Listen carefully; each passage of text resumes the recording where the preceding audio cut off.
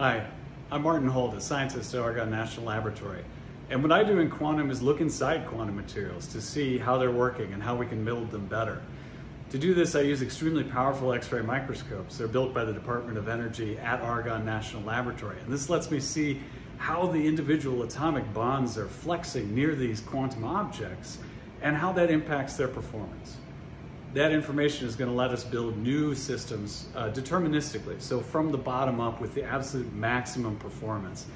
And that's one of the steps that's necessary to move quantum computing from a very difficult research program into an everyday reality.